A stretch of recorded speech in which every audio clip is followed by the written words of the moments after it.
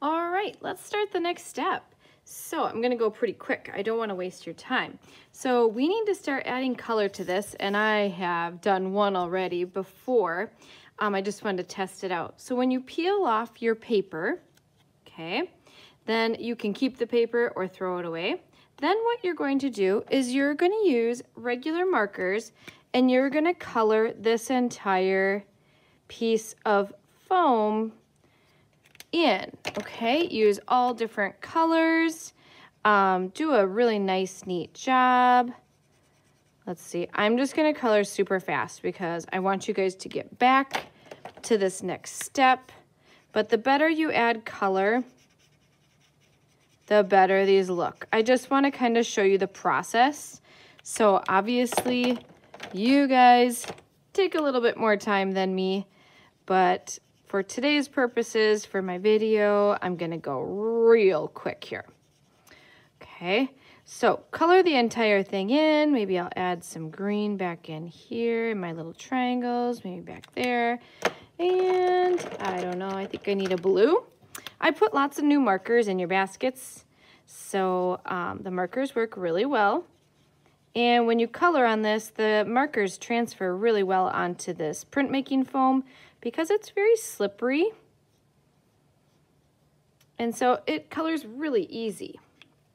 Okay, so now I did that really fast. Please don't go as fast as me. Let's see, then what you're going to do is take your sponge, and you might want to, as you're coloring, I should have done that first, but as you're coloring, set your damp sponge on this paper. Okay, you guys will go back by the sink. There's a little plate, there's a little sponge, and you need this plate and sponge today. Okay, because the transfer onto the paper doesn't really work unless the paper is kind of damp. You don't want it soaked, you don't want it really, really wet either. Okay, so I'm gonna check my paper, and it feels pretty wet. I do see some, I don't know if you guys can see it in the video. It does look maybe a little too wet, but let's try it. This printmaking process is a lot of trial and error. So sometimes you're gonna print one and you're not gonna like it, and sometimes you're gonna print them and you're really gonna like it. It's about finding that perfect print and then kind of remembering the steps that you took to get there, okay? So I have my marker, my ink on this side of my design. I want you to take your print and put your fingers on the side so it doesn't touch the marker. And you're gonna line it up to where that sponge was on your paper. I like to start in the corner and then keep working my way across. And you can't move it. So when you line it up, only set it down once and then rub the back of it, push it down, rub all over, apply lots of pressure if you can. Let's see, and now I'm gonna see what it looks like. I peel it off, and there's my transfer, my print.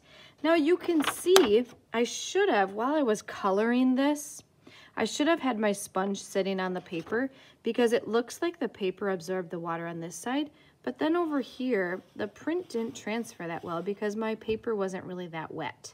So what I'm gonna do, I wanna try it again and see if I can do better. Get a wet paper towel, okay, and wipe off your ink. So you'll need this at your table today. You kind of need a lot of stuff. Wet paper towel, and then get a dry paper towel and just repeat the process, okay?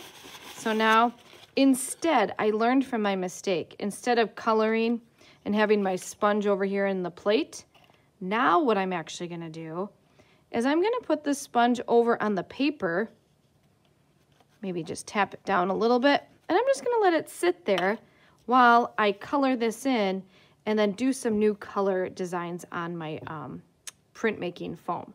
So I'm gonna change up the colors, I'm gonna do something different, and I'm gonna try this idea for this one, okay? I'm gonna see if it works out better.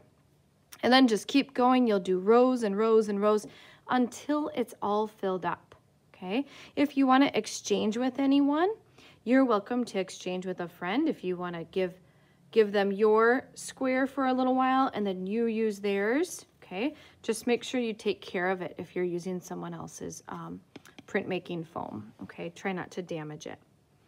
All right, you guys, I hope you have fun with this. It's probably gonna take us more than one day to fill up our entire paper with all of these prints, just because it's quite the process to color, print it, clean it, and repeat, okay? So let's get started. I hope you guys have fun.